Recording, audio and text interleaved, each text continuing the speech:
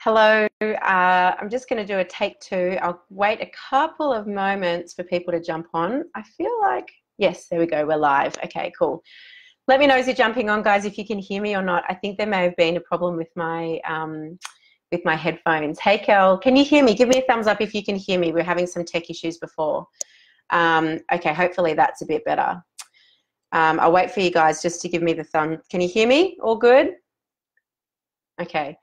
So I'll do that brief introduction again. I think everything that I said obviously wasn't listened to, but essentially, welcome everybody. Welcome to this pop-up spontaneous pop-up training. I decided to run this training on imposter syndrome because today I've had a big day with lots of clients, and 5 of my clients, all individually, awesome. Everyone can hear me now. Great.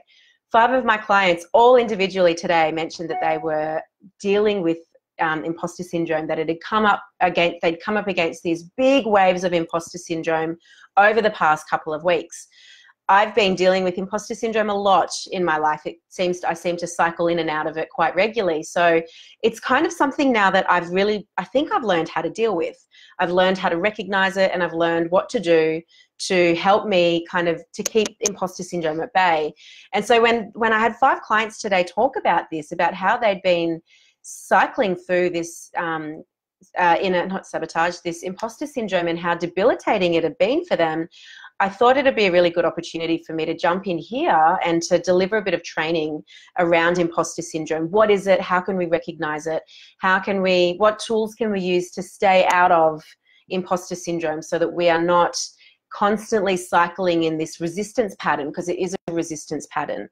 It seems to be that a lot of women in business in particular experience imposter syndrome, and I've come to understand, I think that's, in many ways, I think that's part of the wiring around women, is that we seem to really doubt our self-worth. We seem to really doubt our abilities. We need to be seeking external validation for the work that we're doing. And so this is a lot of the work that I do with my clients, is to help them really build up and nurture their own inherent sense of self-worth so that they can build their business, so that they can take their message out there, so that they can make amazing money from doing the work that they love. But imposter syndrome, it can be like this little thing, this little part of us, because it is a part of us, that really, really hangs around, and it really can hang around, and it can work to keep us limiting ourselves. It can work to have us doubting ourselves, to have us stuck in perfectionism, to have us stuck in fear. And it can be very helpful to learn how to understand what to do when you're experiencing imposter syndrome. So what I wanted to do today is just talk a little bit about my experience, what I do whenever I notice imposter syndrome, how I sort of look at it now. This is after nearly 9 years in business, where I've been coming face to face with imposter syndrome quite a lot. And then I wanted to take you through a few processes around how you can actually start to release imposter syndrome from your system, how you can actually create a relationship with it that is not so debilitating. So give me a thumbs up, guys, if you've experienced imposter syndrome. Actually, let me know. Type in the comments if it's something that you've experienced, that you've found has been really, really debilitating for you in your business. If it's something that you have really struggled with, I'd love to know how has that impacted you over the years that you've been in business, and obviously that you haven't been in business prior to being in business. And also, what is it that you do now when you experience imposter syndrome? So essentially, we've got imposter syndrome, which is a feeling of unworthiness, feeling of being a fraud, of being a phony, of being a fake. And if you've ever thought to yourself, everyone's going to find out that I actually don't know what I'm talking about, or, who do I think I am? I don't have the kind of experience. I can't take my mission out there. I can't talk about this because I'm a fake. I'm a phony. And essentially, when we have these kinds of beliefs running in our system, it works to limit our Dania. Let me know if I'm pronouncing your name right, Dania. Contributing factor to playing small, staying hidden. Yeah, exactly. That's exactly what I was going to say. When we have imposter syndrome running in the background, it works to keep us small. It works to keep us in that safe zone. And we're going to talk about why. Why is it that this is happening?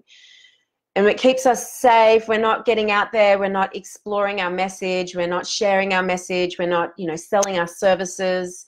We're really stuck in this resistance pattern, which has us fear that everyone, if we do that, if we start taking our mission out there, if we start sharing our message, that everyone is going to realize that we don't know what we're talking about, that we're actually a big fat phony. And it can be really debilitating when we're stuck in this, especially if, and what I've come to understand is that it doesn't matter if you have 20 years of experience in your field. If you have imposter syndrome running in your system, it doesn't matter. It's like that. It doesn't seem to care. It doesn't look at that and go, well, 20 years obviously makes me a specialist. We're still going to come from this place of not believing that we are worthy, or not believing that we're worthy of success, or that we are able to, you know, to really know what we're talking about. And so overcoming imposter syndrome is really important. If we're going to be taking our mission out there, if we're going to be building our tribe, if we're going to be building our business, going global, having a bigger impact, making more money, having more sales, we need to really learn how to deal with imposter syndrome when it arises. So I wanted to just talk a little bit about Lou Solomon, who's an expert in imposter syndrome. She says that imposter syndrome sits on the fantastic four. So these are 4 pillars that feed into imposter syndrome, and that is anxiety, self-doubt, fear of failure, and perfectionism. Now, I'm sure all of us have experienced this, especially in our business, but like in all parts of our life, yeah? Especially, you know, for me, self-doubt, fear of failure, I mean, all of them. Apart from anxiety, I don't experience that much anxiety. But if you have one of those 4 pillars that you seem to experience a lot of, and, you know, who doesn't, like I said, then that can really feed into imposter syndrome. It can work to give imposter syndrome a lot more brunt, a lot more juice to work with. So the way that I look at imposter syndrome is that it's actually a form of self-sabotage. When we are cycling in self-sabotage, we are limiting the work that we're doing. We're limiting our success. There's something that we're doing, whether it's conscious or unconscious, that is sabotaging the work that we're doing, whether that's in our business, in our relationships, in our health, with the food that we eat. It comes in many different forms. But with imposter syndrome, the reason why I believe it's a form of self-sabotage is because of the way that it actually limits us from taking action if we don't know how to deal with it. It limits us, it keeps us small, and it keeps us hidden. And when we can think about it so when we're talking about anything that's a part within us, so I look at them from the perspective of like the inner saboteur. There's a part within me that is the inner saboteur. And if you're familiar with this term parts work, you'll know what I mean. But when we can come to understand that within us, there's many other voices. There's me, there's the egoic me, there's the higher self me, but there's also many, many other voices. And it can be very powerful to identify what are the primary voices that are going on in your head. And if you have an inner saboteur or an inner critic, which is also really the inner saboteur, that is loud, that is negative, that is, you know, really working to hold you back, to keep you small, to keep you in the shadows, then it can be helpful to look at it like this. There's a part within you that is trying, at the end of the day, it's trying to keep you safe. And so when we can look at it from this perspective, it actually kind of diffuses the fuel a little bit. So let's talk about that. Why is it trying to keep me safe? Well, because if I go global, if I share my message with the world, if I become a internet sensation, I might open myself up to all sorts of things, to judgment, to ridicule. What would my friends and family think? I might be betrayed. I might be abandoned or rejected. All of these fears, and potentially that's come from things that you've experienced in the past, can really come into play here. So this very, very deep subconscious version of you, or this part of you rather, is really working very hard in the background to try and keep you safe. Now, it's an outdated coping mechanism, essentially, and it's trying to keep you safe so that, and essentially it's trying to keep you in the space that it already knows. When we up level in our business, when we take our mission out, when we really start to take our business out there, when we start to make more money, when we start to have more clients. And obviously we're talking about this through the filter of business, because this is Business Alchemy Hub and this is my passion. And you can apply this to any area in your life. When we do that, when we up level in our life, in our business, it's scary, you know. We come face to face with a whole host of different things. So it can be really powerful to understand that these parts of us, even though they're misguided, even though they're really not very good at helping us to be successful, they are trying to keep us safe from a very outdated perspective. But I'll tell you the impact that it has on us when these parts within us run rampant. So if you can imagine that there is a little girl and she's, you know, 7 or 8 years old, and she's standing on a netball court and she's about to shoot a ball into a netball hoop, and her coach behind her is going, "You can't do it. What makes you think you should even try? You're an idiot. You're a phony. You're a fake. You've got no idea what you're doing. There's no point. You may as well give up now." And so what happens, right? She goes to take a shot and of course she misses. And, you know, what's the likelihood of her getting back on that court if she has this coach that's saying these things? Essentially, when imposter syndrome or sabotage runs rampant, or your inner critic, any of these parts of you, when they run rampant and they speak like this is the impact they're having on us. This is the impact they're having on our inner child, on the little version of Tash, or the little version of Lisa, or the little version of Kelly that's just wanting to do a really good job, that's just wanting to be loved, and that's just wanting to be adored for her work and for her success. So we have to really know how to work with it. And by working with it, I don't mean like completely denying it and going, I'm just not even going to look at that part of myself. What I mean is to actually learn how to invite it in, how to ask it to join you at the table, how to actually start a dialogue with it so that you can understand what it is that it wants, what it is that it's trying to protect you from. What is it that it fears? Because there's going to be a fear lodged in there that it's trying to protect you from, and it's likely going to be something that relates or is reflective of a fear that you had from something that happened when you were a child. So what I wanted to do is, I've got some notes here. Let me know, how's that landing for you guys? Give me a thumbs up or a love heart if you feel like you're resonating with this, if this is something that you've experienced a lot of. But what I wanted to do is take you through a couple of processes, and both of these processes need you to have a pen and a piece of paper, because we're going to be doing a little bit of writing, or you can actually type it into your computer, whatever you prefer.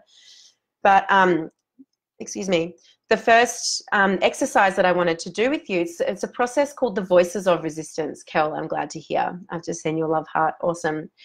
The voices of resistance. So we need to understand, like I said, these parts of us, they can often live in our shadow, the shadow part of us, the shadow version of our subconscious, that part of us that denies certain things, that doesn't, you know, it's like the rejected part of us. So if you're inner saboteur, if the part of you that believes that you're an imposter, if you're inner critic, if it's a part of you that you really deny, that you reject, that you refuse to look at, it actually becomes a shadow, and then it has a huge amount of power over us. One of the best things that we can do when we have rejected a part of us, such to the point that it's become a part of our shadow, is to learn how to have a dialogue with it, learn how to actually coax it into our consciousness, invite it to the table. Hi, Karen, nice to see you here. Invite it to the table, actually allow it to come in and start that dialogue so that it's because essentially it's a part of us, it just wants to keep us safe. And the more we're able to love it, the more we're able to welcome it in, the more it actually integrates into our system. So now, whenever I find myself going into imposter syndrome or sabotage or self-doubt, perfectionism, you know, fear of failure, any of those defense mechanisms or protection mechanisms, now I'm able to do these kinds of processes. I'm able to bring mindfulness to this part of me. I'm able to ask it questions. I'm able to journal and write out what it is that it wants so that it doesn't take me down. I used to cycle through this for sometimes weeks or months at a time. And it really, like my business just stalled for about a year because I was so caught up and preoccupied with these versions, with these parts of myself, you know, the inner saboteur, the inner critic, the part of myself that, you know, believed I was an imposter. And when I was able to really learn how to work with it, how to move through it, how to really enjoy it, you know, bring it in. Hi, Michelle. Nice to see you here. Really integrate it in, then it loses all of its power. It really loses all of its power. It's pretty amazing. And we can understand that it's just trying to keep us safe. So now what I do is I have a little chat with my inner child, or I'll ask, you know, that little version of Tash, what is it that you need, darling? What is it that you need to feel safe? Because obviously there's a part of you that doesn't feel safe right now. Hence why we've created these other parts, these other shadows that can have so much energy over us. So what is it that you need, darling, that's going to help you feel more at ease, that's going to help you feel safe? And as soon as I do that, generally it actually dissipates really quickly. So this process that I want to take you through, it's called the voice of resistance, or voices of resistance. And we're going to work, you can do this process with any resistance pattern that you have, whether that's overwhelm, whether that's exhaustion. Exhaustion can be a form of resistance or sabotage, whether that's self-doubt, whether that's perfectionist, whether that's fearful, whether that's anxious. You can do it with any different resistance part of you. You can actually do this, this process with. So what I want to invite you to do, because we're talking about imposter syndrome today, I want to invite you to work with this part of you, whether it's the inner saboteur, the inner critic, or the inner imposter that feels, you know, like she just, you know, she doesn't know, she doesn't believe that she's got anything to offer the world. She believes that she's a fake and that everyone's going to find out that she doesn't know what she's talking about. It's just a part of you, right? So what I want to do is, hey, okay, I'm just going to catch up on some of these. Hi, Michelle. Yeah, you did make it. I hope you had a great night. Kyla, hi. Oh my God, I hear you on losing a lot of time to these shadow parts. Yeah, big time. They can take up so much of our energy. So grab a pen and a piece of paper, and I'm going to give you some journaling prompts. So the first one that we want to do is we want to take out our pen and we want to write, I am the name of the defense. So that might be, I am imposter, and I like to personify them. I like to give them a name. So for example, I was working the other day with a part of me that was overwhelmed, and I called her Overwhelmed Amelia. Overwhelmed Amelia, you know, this part of me who's really overwhelmed and who doesn't know how to keep moving forward. So it can help to give them a name, or perfectionist Penny, or what are we talking? We're talking about imposter. So I am imposter Annie, or whatever it is. So I am, and you write down the name of the defense. The next thing that you write is, and what I'll do is I'll put this in the copy and paste, and I'll put it in the thing here in the chat. I am, and then the name of the defense. And then the second one is, I love and protect Tash, or I love and protect Kyla. I love and protect your name. I love and protect Michelle, whatever it is that you are called. I'm going to be cutting and pasting a little bit as we go along. The third journaling prompt is, pop that in here, it is my job to protect her from, and what you're going to be doing here is just allowing stream of consciousness.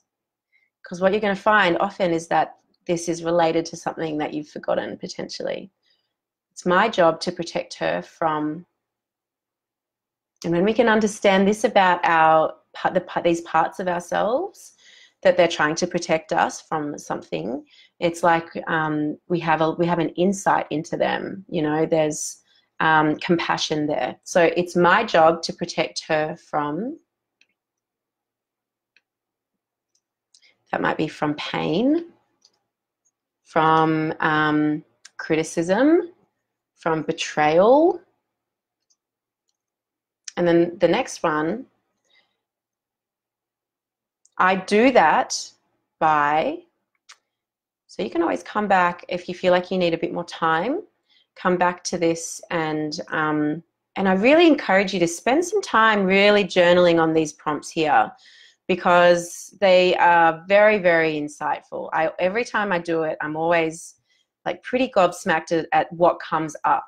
So I do that. I protect her by telling her that she doesn't know what she's talking about, telling her that she's a phony, whatever it is for you. Oh, Sue Ellen. Oh, that worked. A word appeared when I wasn't even thinking about it. Yeah. This is the power of the subconscious. Okay, the next one. I do whatever it takes because otherwise, what? What might happen? Because otherwise, she might be rejected. Someone might try to take her to court. What's the fear there? This is what we're getting to. We're getting to the fear.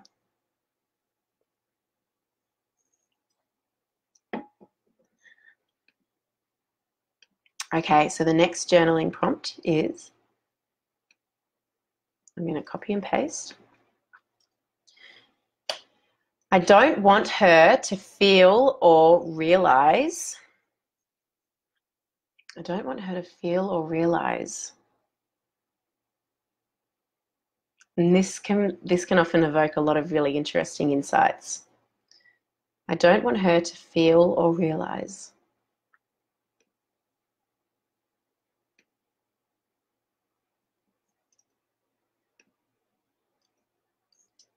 And then the next one. I'm really good at my job. I know exactly how to what? How to keep her safe from harm, how to keep her safe from betrayal, how to keep her safe from rejection, how to keep her safe from criticism. And then the final one, I'll give you another few more minutes.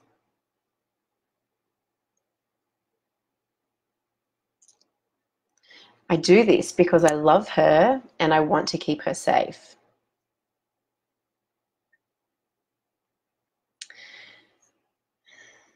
And it's when we can come to that point that these parts within us, in their really outdated and misguided ways, are trying to keep us safe.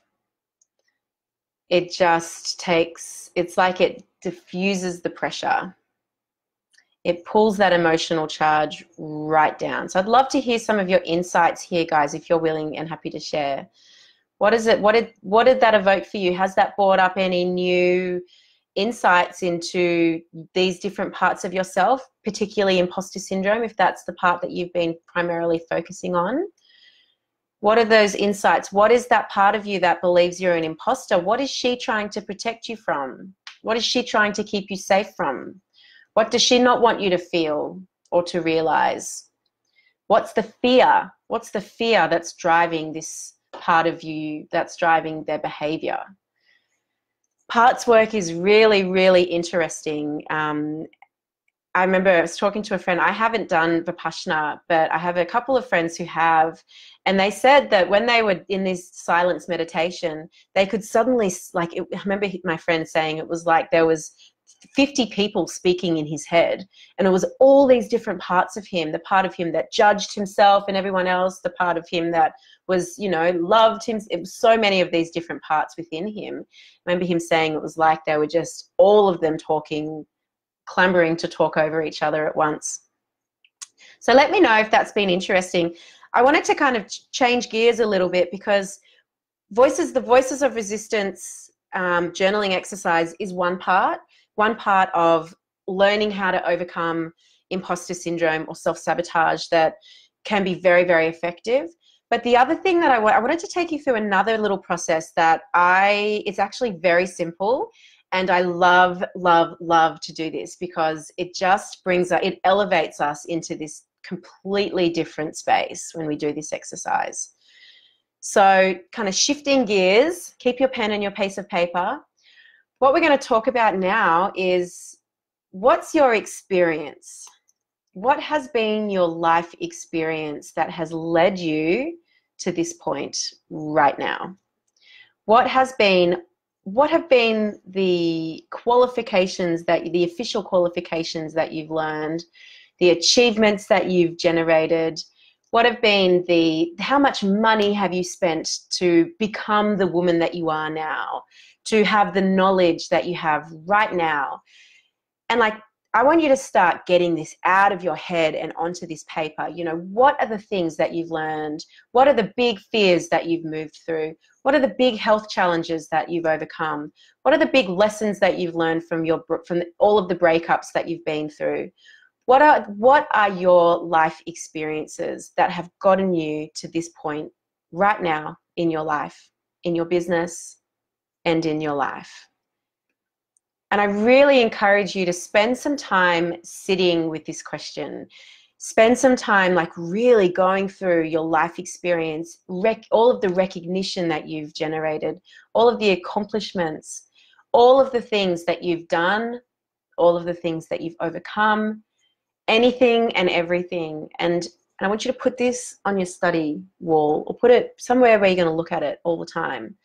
Because imposter syndrome, when we are present with this level of truth about our journey, when we actually sit with that and we go, shit, I've done a lot and I've learned a lot, and how many thousands of hours has gone into me learning the things that I've needed to learn to get me to this point right now, whether that's in your business or in your life. When we're really present with this awareness, it's like there's no room for imposter syndrome. There is no room. Who am I to say I don't know what I'm talking about? Of course I know what I'm talking about. This is my life experience. Even more so if the work that you do in your business is your soul work. And if you're here in Business Alchemy Hub, I'm going to take a bet that the work that you do in your business is the work that you feel like you've been put on this planet to do. If that's the case, then this is even more so profound. Yeah, Dania, you've said so profound. It's true. When we can sit with this, and I want you to write out all of the qualifications, all of the hours, all of the dollars that you've spent, all of the hours that you've spent in learning, in perfecting, in trialing, in testing, in failing, and then getting back on the horse and keeping on going. And when you can really sit with this, like when you can sit with, this is my life experience, you know, this has funneled me up until this point right now to do the work that I do right now, there's no room for imposter syndrome in that. There is absolutely no room. It's just a completely different level. Like imposter syndrome, if you think about it, it's a very low level part of you that exists in the wounded ego, that exists in, you know, in the wounded ego, that little girl who something happened and she made a decision about the world. She made a decision about how she wasn't good enough, how she wasn't loved enough. But when we can kind of come into this space, it takes us up to, it's almost like it connects us in with our higher self. When we can have complete and utter appreciation for ourselves, for the journey that we've gone through. You know, how many fears have you had to face in your life to get you here right now? How many obstacles have you had to overcome to get you here right now? You know, how many ways have you grown? How many tears have you cried to get you to this point? How many moments of joy and laughter and terror and fear have you experienced to get you to this place right now where you are at? And when we can really sit with that and honor that and deeply like recognize that, there is absolutely no room for imposter syndrome. There is no room for it. It's like whoever I work with, they're getting an amazing deal because all of this experience is packaged up and is delivered into the work that I offer them, especially if the work you do is service-based. So I'd love to hear from you. What are you present to when you're sitting with this? You know, what's available for you when you really get present to the experience that you've had over your whole life that has led you to this place where you are right now, doing the work that you do right now, working with the people that you work with, your soulmate clients right now. There is no room for you to doubt your self-worth in that. There is no room for you to question your value.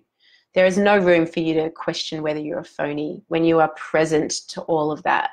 when you are present to your life experience. Hi, Rosie. Welcome, darling. Nice to see you here. So I hope that that has been helpful. I'd love to hear from you guys. What's been your experience around this? You know, is this something that you sit with regularly? Are you regularly able to come into this space of acknowledging all of the things that you've learned, all of the fears that you've faced, all of the things you've had to overcome to get to this point that you're in right now? And my experience is that when I'm experiencing imposter syndrome and I'm really doubting whether I have what it takes, when I'm doubting whether everyone's going to find out whether I'm a phony, whether I'm doubting all of this, when I come back to this and I come back to my life experience, when I read over the testimonials that people have written for me, I used to have a little success book. Every time I would finish a brilliant client session, I'd go in and I'd write about it. I would write in client testimonials. I'd put photos, things that really inspired me. I should do that, but I haven't done it for a while. So that whenever I really doubt whether I'm on the right path, whether I doubt whether I actually know what I'm talking about, whether I go into imposter syndrome, I would go back over and read this book, this success book. And it would just bring me back to this place of, I know what I'm talking about, and this is my soul work, and my business is the vehicle I've chosen for me to explore that, for me to really take my soul work out there. And like, that's pretty profound. That's pretty profound, especially if we work in soulful business. Alrighty, so look, I feel like that's probably a good time for us to wrap up, but I'll just have a look over my notes to make sure I haven't missed anything. No, I'm pretty sure that's good. Love to hear how that's been for you guys. If that's been useful, please let me know, write in a comment. I'd love to hear whether that's resonated. Anytime you experience imposter syndrome, come back to this, come back, ask it questions. What is it that you want? What are you afraid of? What is it that you feel I'm not giving you? What are you worried is going to happen? What do you need from me? Come back to your sense of self-achievement, of your sense of, this is my soul work and I know what I'm talking about. This is the work I'm put on the planet to do. This is the work that I'm here to do. And that's an incredibly empowering place. There's so many people out there who have no idea what they're here to do. And luckily enough, we are able to help them, because I'm sure a lot of people in this group actually work in that space where they help people come into complete transformation. So yeah, that's about it for me, guys. I hope that's been useful. Oh, all of these comments. Okay, Kelly, I received my first booking for my most expensive package today. Oh, wow. I was initially so excited, but it was quickly swamped with imposter thoughts. Wow, Kel. Okay, so this has come at a good time. Congratulations, first of all. That's so exciting. And yeah, I encourage you to really sit with that and to really look at your life experience.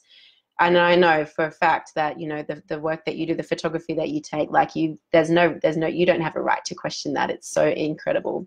Sue Ellen, it's frozen on my screen. Okay, Kat, have to scoot. Thank you for joining, Sue. Lovely to have you here. Kyla, yes, resonates. No imposter, but the others, yes. Well, that's good that there's no imposter, Kyla. Awesome. All right, everybody, take care. Much love, and I'll chat with you soon. Alrighty, bye.